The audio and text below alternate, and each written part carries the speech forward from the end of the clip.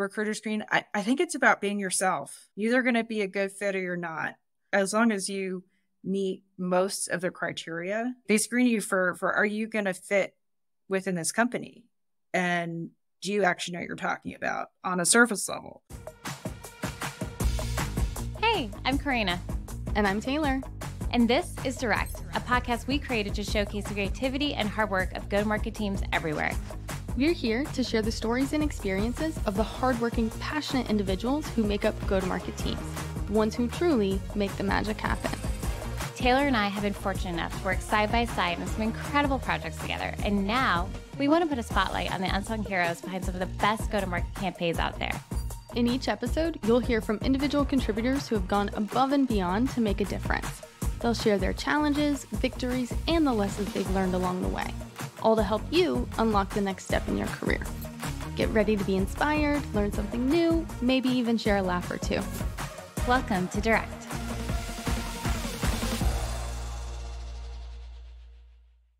Welcome back to another episode of Direct with Corrina and Taylor. I'm Taylor. And I'm Corrina. And today we're joined by Jolie Shapiro. She's a B2B marketer and fellow podcast host who has honed her skills at companies like Sixth Sense, All-Inclusive, and American Express. Outside of the office, she enjoys shooting hoops, snowboarding, hiking, and writing songs. Jolie, how long have you been writing songs? Since I was 11 years old. Well, I love that. What got you passionate about writing songs? They just started popping into my head randomly when I was 11. But lyrics and melodies. So the actual instrument I'm not that great at, but with the lyrics and melodies, I can pretty much write anything. That is an incredible talent, one that skipped me. I've come from a very musical family, and it completely skipped my generation, but we won't go there. Jolie, we always start the show with one question. I've got my magic wand here to ask you.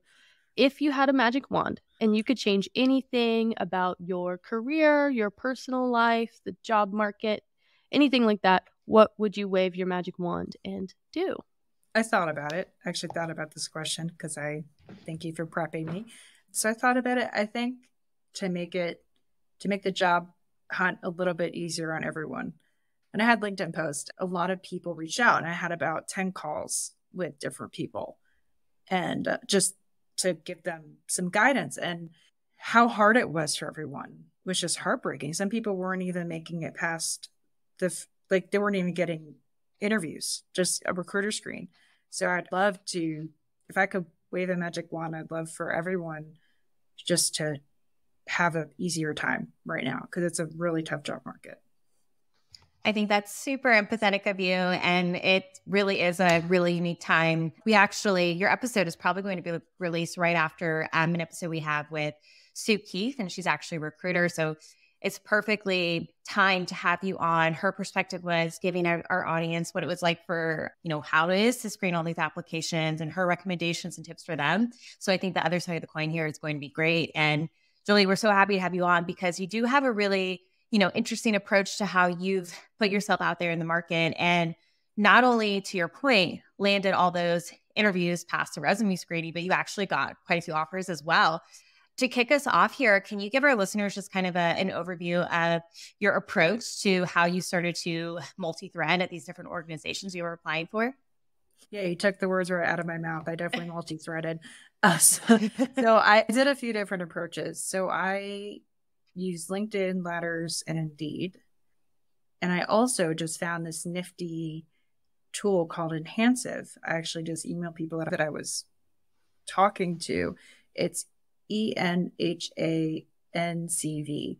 And what it does is it's the pay description, but it's not that much. But it tailors your resume to the job description. So it'll do an ATS check, and then it'll also write a summary for you. And then it'll also do a cover letter. So that's really been helpful. So that's one. I also posted my resume on different recruiting sites. So I reached out to all the recruiters that I've ever worked with. That was like about 4,000. I went through about 4,000 emails. Wow. I didn't reach out to 4,000 people, but I went through 4,000. I went through 4,000 emails. It was a lot, but actually I got a final round out of that outreach. So cold outreach, well, kind of warm, but cold. So that the enhancive applying through Indeed letters and LinkedIn. I'm kind of, people have suggested to message a hiring manager. I've done it for the ones I really want, like the jobs that I'm like, this would be my dream job. Like I write a custom note. And I also leverage my community. So I'm part of Forge X, I'm part of Club PF, Pavilion, and my own community Mental. And I really leaned on my communities and got a few interviews that way too. So I did a bunch of different tactics that worked. I mean, I got a ton of rejections. Don't get me wrong. Like there were a lot of rejections, but it definitely helped even the playing field. Well, I love that you're sharing that, you did, of course, experience some hardship there too, but you have this really great data set to look at, right? So it's not like we're just talking about one-offs. You have, to your point, you looked over like 4,000 emails alone. So you definitely sent out hundreds, I'm assuming, of cold outreach. What would you attribute to your cold outreach being so successful? Because obviously that's even hard for sellers, right, that are employed. So what would you say was something that you really found to be really successful in these cold outreaches? Yeah, so I emailed people that had previously had job openings. So companies that previously had job openings I emailed. So I was already in touch with the internal recruiter. And if they weren't there anymore, because some of these were like 3 years ago, they referred me to someone else. And then a lot of them are reconnected with recruiters that I worked with in the past.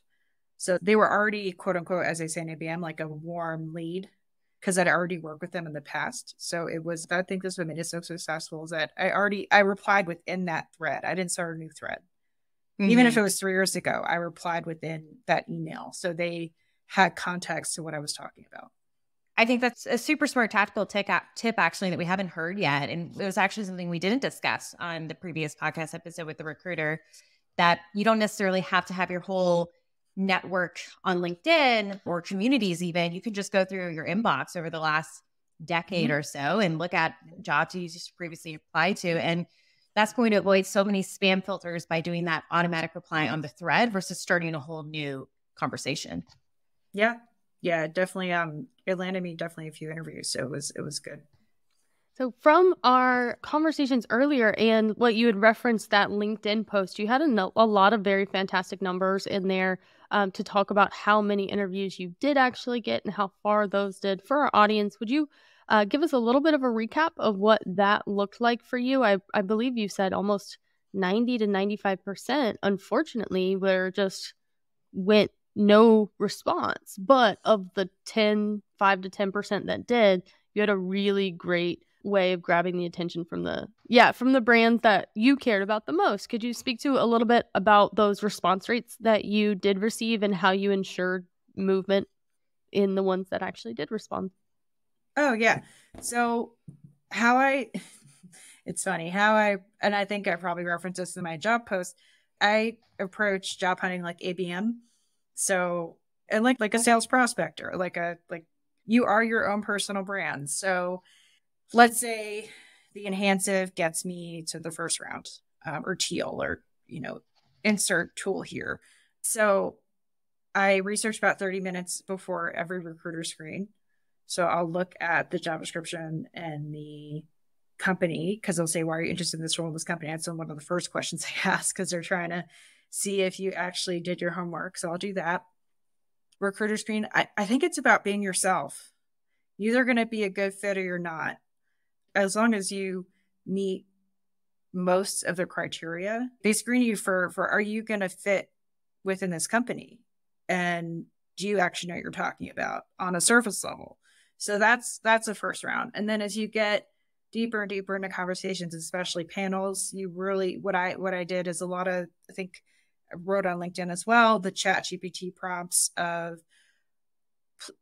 please give me questions, commonly asked questions by this type of role for this type of role for this company. And ChatGPT 4 has access to Bing, as you guys know. So it'll give it to you, and it'll access Glassdoor. So you can prep what kind of questions they're actually going to ask. And then for a lot of assessments, I did a lot of assessments.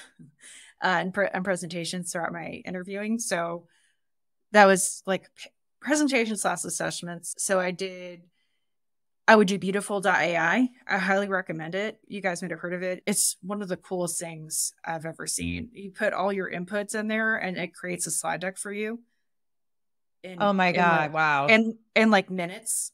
And it's not perfect. Like you do definitely have to, but you can actually do an AI prompt. And so you have all the text, you train that, it's called train the eye with the text. So you have all your text that you want in there.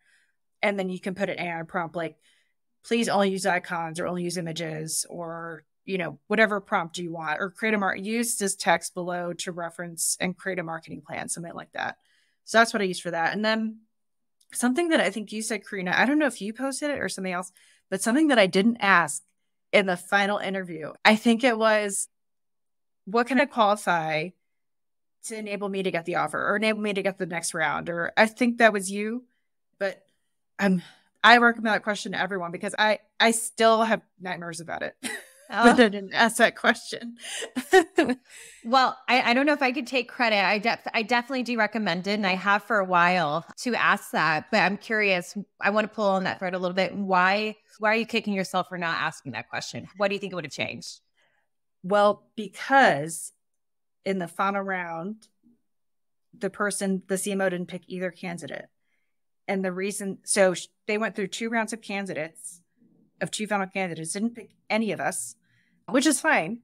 But I think the difference it would have made is that the feedback I got from the recruiter of the 4,000 emails that I sent, where I got the final round, or 4,000 emails that I went through, was she said, Jolie's great, but it seems like she lacks execution. When in fact, that's actually what I'm best at.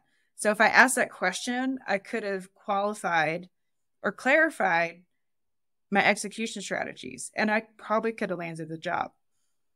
So that's what I'm shooting myself in the foot. I think that's really good perspective. And I mean, I'm curious, like, we don't have to spend too much more time on it, but did you go back and end up kind of re-clarifying to that recruiter or hiring manager? Oh, I wrote her an email. Okay. How did that land? No response, but you know what? Oh, okay. I feel good about it. Good. I did everything in my power to end on a good note. Well, I mean, I've been hiring manager before, so has Taylor. I definitely think that would have resonated with me, that you took the time to still be interested and curious, even without getting the offer initially. So, I mean, kudos to you for that. I think the tenacity, that would have really shown through for me. Thanks. So you're talking a lot, and when you're talking a lot about like the difference between AI, automation, and then just coming through with the human aspect, like being yourself, I often try to go to like the 80-20 rule, where 80% of the results are coming from 20% of the effort. Is taking that rule into account, what would you say, or what would you recommend to candidates as far as like where should they put the most of their time when it comes to automation, AI, and where should they spend most of their time being like super personalized and human-centric? Great question. I think AI for the resumes and cover letters, because you're applying to so many jobs. I mean, I think I've applied to hundreds, if not a couple thousand at this point. And it is tedious. It is exhausting. I feel for everyone out there, including myself. So AI for like the thing I recommended, that Enhansive, I think is a really great tool to it takes a 20-minute process, 30-minute process, and cuts it down to 5. And then for the presentation, since in a lot of revenue rules, you have to do case studies and presentations and assessments. That beautiful.ai tool that I recommend, that I think is great, that does it in minutes versus doing a PowerPoint that can take 2 hours. And so I think the kind of like the crux of the quote unquote, I guess if you think about it in revenue, like that top of funnel outreach is more AI generated. And then it can also help you prep for interviews.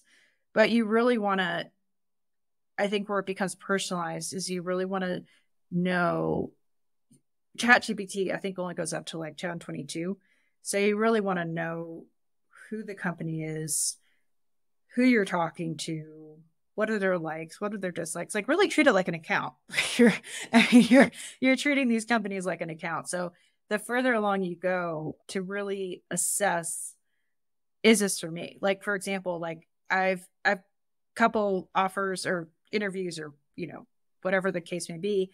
I looked at Glassdoor, and even though it's a great company, their Glassdoor reviews were like a 2.9.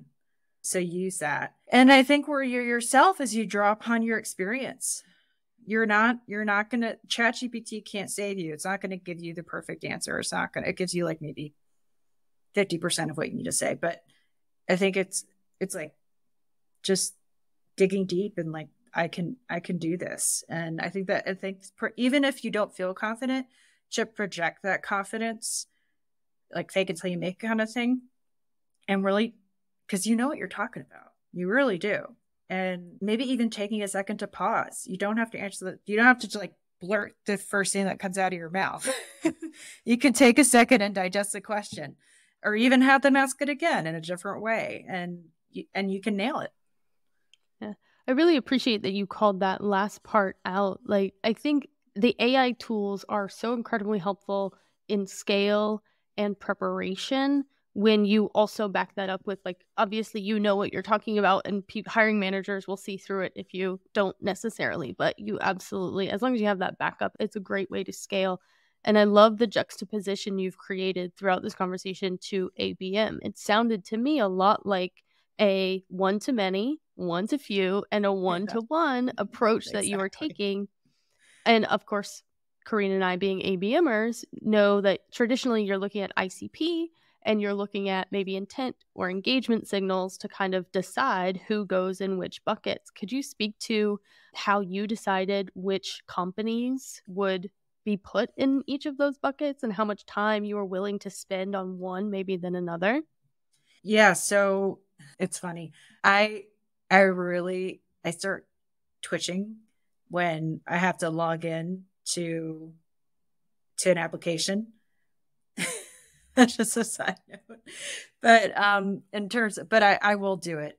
But in terms of, I think it's funny. I got really good advice from my friend the other day, because I was kind of down about the job hunt and all that. I'm consulting at the moment, but it like I mentioned, it's a tough job market out there. And she said, be intentional. Enjoy the time you have off, because you won't have it again, or you might, but not for long.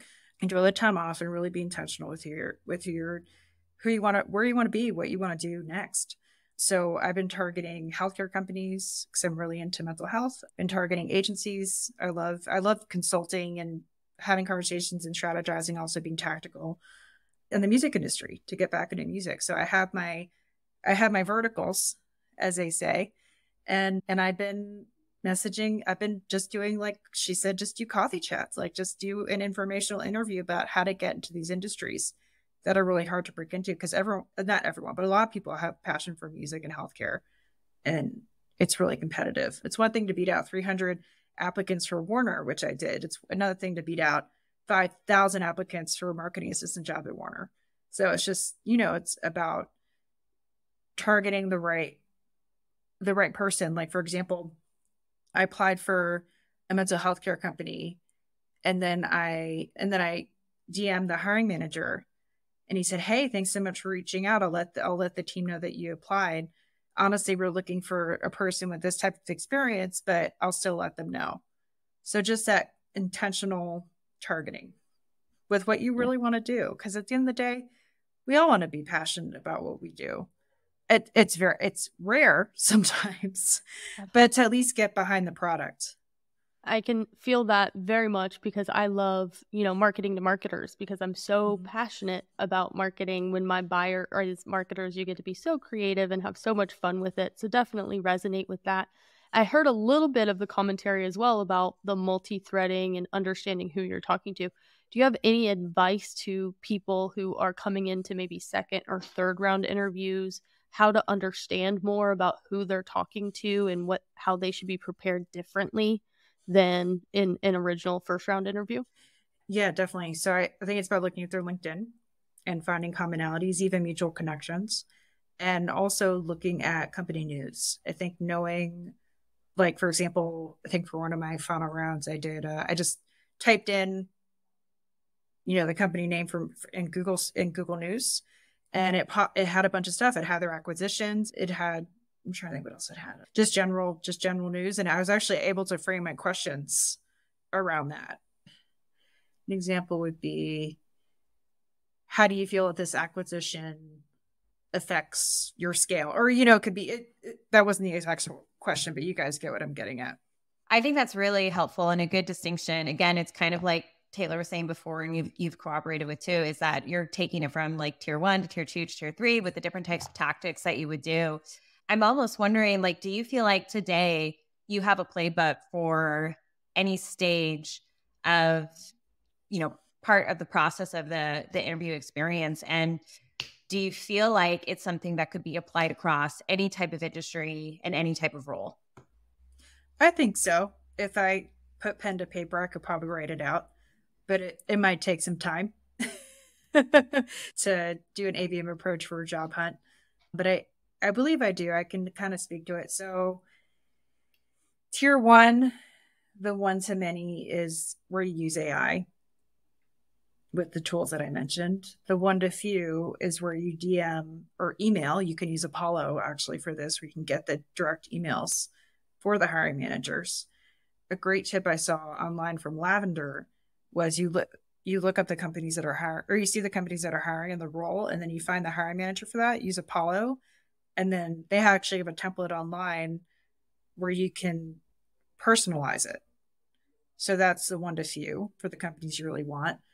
And then the one-to-one, I'm not going to send a gift card to get a job. But one-to-one could be, or I guess, what would one-to-one be? No, I think it's like it's like a combo probably between one-to-one and one-to-few when you DM that hiring manager. I think it's still, from people that we've been talking to, even with Sue Keith, who was on Direct Before, the recruiter, it's a surprisingly low percentage of people that are actually even sending thank you notes. Yeah. Yeah. Oh, yeah. I am like so old fashioned. I send thank you notes. Even if you're a third party recruiter, I'll be sending you a thank you note because it's common decency. Like it takes you 5 seconds and it's common decency. That's how not to be brutal, but no, that's how I feel. Yeah. I think that's, I was just gonna say that's the human element, right? I even thank Chat GPT after it helps me with the prompts. So oh, you're nicer than I am. I order it around. Yeah, there's that too, but I try to keep that in there too because who knows? But yeah, I think Alexa, so we're good.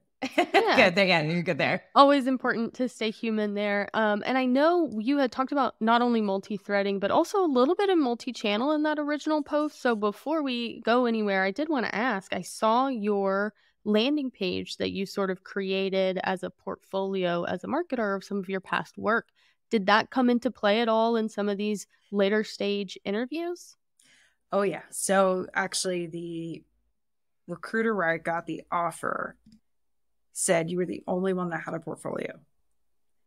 Out of the 350 applications that we got in 24 hours and had to take it offline, you were the only one. That said a lot. So, and it's interesting. In all the applications, they say include your LinkedIn, include if you want, include a portfolio. But that's a really good point. I think showing that you can do things versus just having a resume. I highly recommend that everyone at least in revenue roles, maybe not sales, but marketing and maybe CS, have a portfolio. Sales too. Can you they could probably describe for our listeners a little bit about what's in your portfolio? Like maybe they're thinking, oh, I'd love to make a website, but I'm intimidated, or I don't know what to put on it. A couple of examples of what you've got on there. Yeah, sure. So most of my stuff is from my previous role from Caspian, which is a B2B podcast as a service agency. So I flew. My boss just let me fly, which was the coolest.